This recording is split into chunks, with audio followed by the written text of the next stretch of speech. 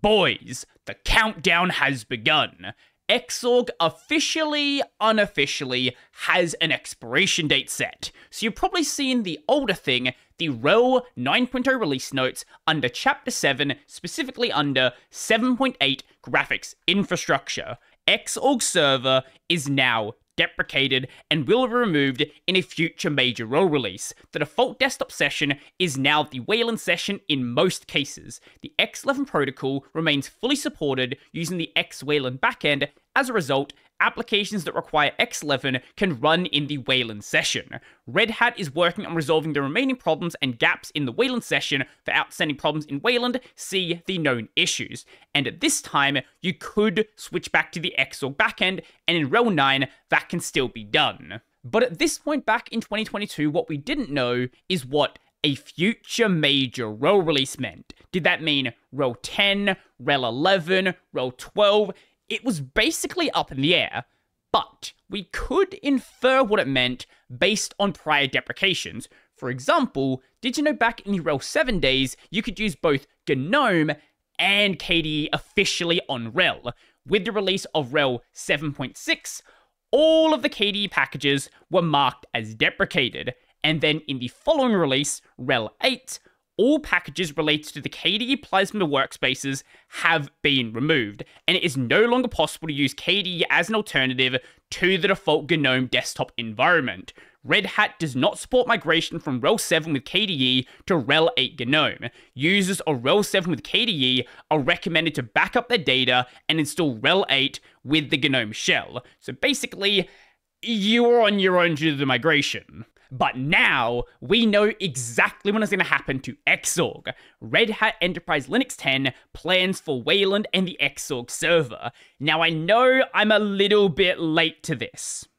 That tends to happen. If you'd like to read the entire blog post yourself, I'll leave it linked in the description down below, but I'll just focus on the parts that I think are important. So, let's get started then. The transition from the now 30-plus-year-old X Windows system to the newer Wayland-based stack has been happening for the past 15 or so years, and Red Hat has been involved from the start.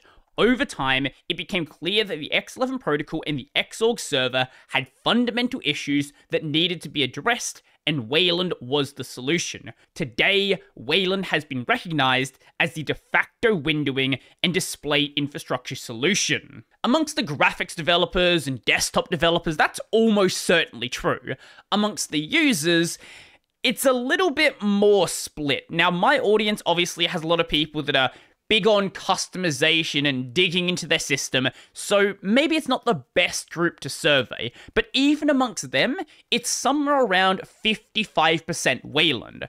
Amongst the more, I just use Linux as a tool people, those people probably are just using whatever the distro ships, and as more distros start shipping Wayland by default, that number is going to get higher and higher and higher and higher. Through this transition, Red Hat has been supporting both Xorg and Wayland stacks. This splits the time we and the upstream community, that being, the application developers, the desktop developers, so on and so forth, have available to support new features and for fixing bugs. That being said, the community has been building new features and addressing gaps in Wayland, while new development in the Xorg server and X11 infrastructure have been winding down, with the exception of X-Wayland. While it is great that Wayland has been greatly enhanced, it does mean there's an increased maintenance burden in both stacks, with lots of new work to maintain in Wayland and lots of older legacy work to maintain in Xorg.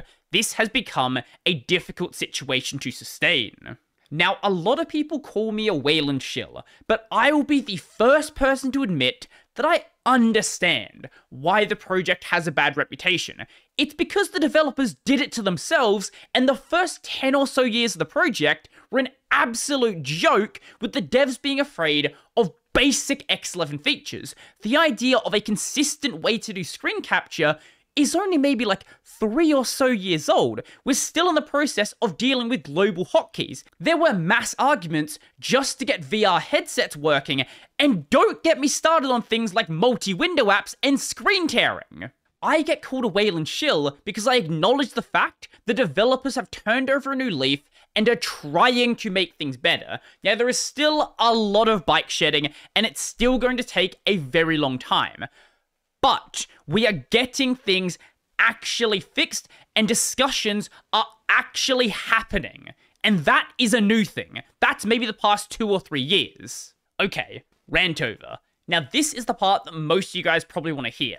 This effort gave us the confidence to first make Wayland a default for most use cases in RHEL 8, followed up with the deprecating of Xorg server in RHEL 9, with the intention of its removal in a future release. Earlier this year, 2023, as part of our RHEL 10 planning, we made a study to understand Wayland's status, not only from an infrastructure perspective, but also from an ecosystem perspective. The result of this evaluation is that while there are still some gaps in applications that need some level of adaptation, we believe the Wayland infrastructure and ecosystem are in good shape, and that we're on a good path for the identified blockers to be resolved by the time RHEL 10 is out, planned to be released on the first half of 2025. So the first half of 2025 is the day of reckoning then. Not exactly. So, RHEL 9 was first released on May 17th, 2022, and the RHEL 9 series is always going to have Xorg available. Now, like any good distro that has a lot of resources, RHEL maintains a legacy support period, and that support period is actually really, really long. A lot longer than what you get on something like Ubuntu.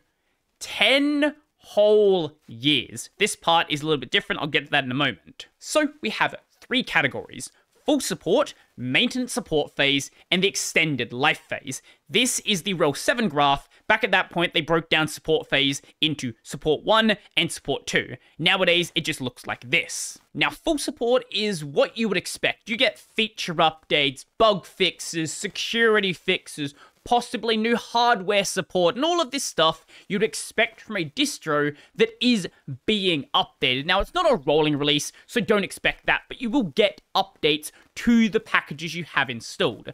Maintenance support is more like what you would typically expect from an LTS release. You don't get any new feature updates, but if there are bugs or security issues that need to be addressed, those will be addressed, and possibly new hardware support if it doesn't require any substantial changes. But this is very much the phase where, hey, you should be migrating to the next version of RHEL.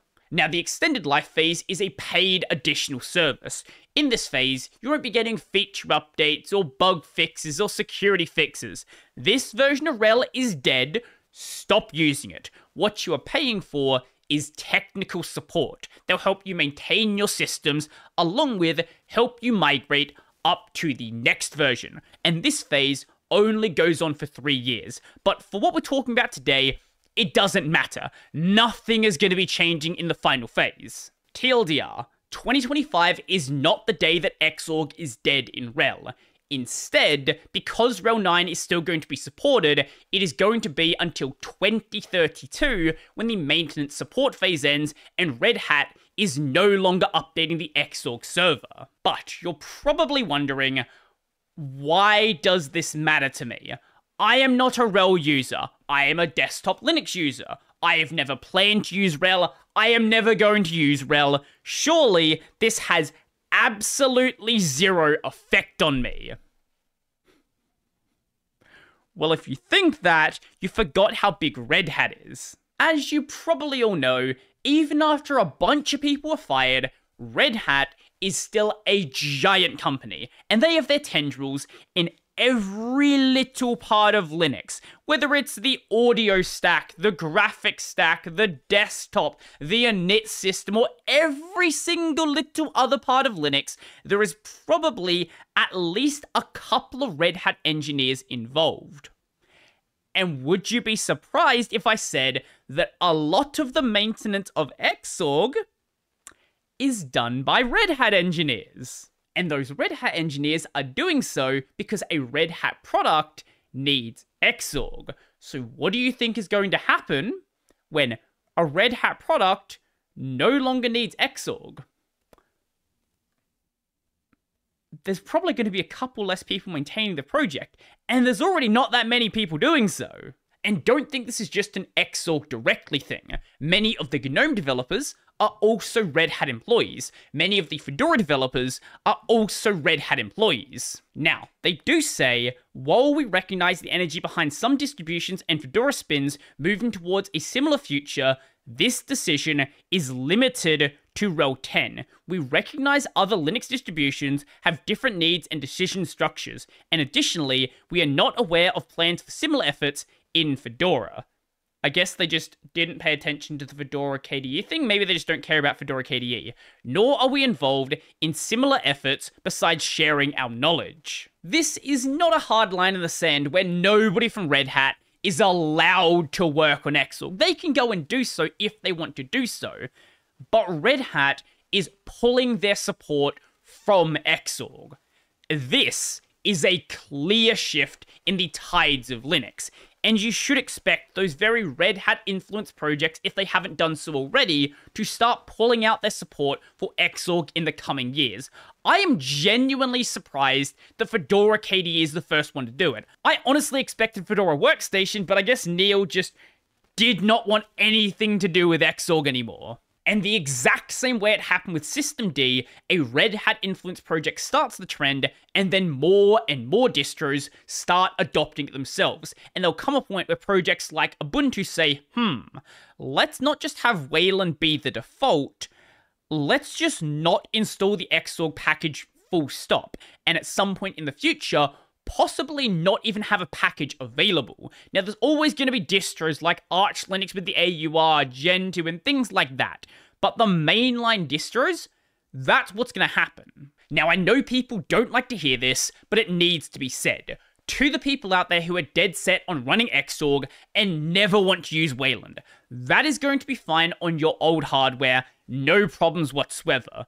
But keep in mind, if you want Xorg to continue working with newer dependencies on newer hardware, somebody is going to need to step up to maintain the project, have a concerted effort to do so, and hopefully get other people involved as well. Because as it's going, the people that are currently maintaining Xorg are going to be stepping away from the project, and whilst there's going to be some maintenance from the OpenBSD side with Zenakara, the Linux side is going away. If this was happening today, or even in 2025, I would probably say it's just a little bit too soon. I don't think all the problems are going to be addressed by 2025. But by 2032, look, feel free to quote me on this, but I feel like by then, it is going to be in a near perfect state for the majority of users. I could be wrong, I can't see into the future, but that's my prediction. But let me know what you guys think. I know a lot of you have really strong feelings about Xorg, and I'm sure there's going to be some interesting discussions that happen. So please let me know. And if you like the video, go like the video. And if you really like the video and you want to become one of these amazing people over here, check out the Patreon, subscribe, Libera Pay, linked in the description down below. That's going to be it for me, and the day of reckoning is upon us.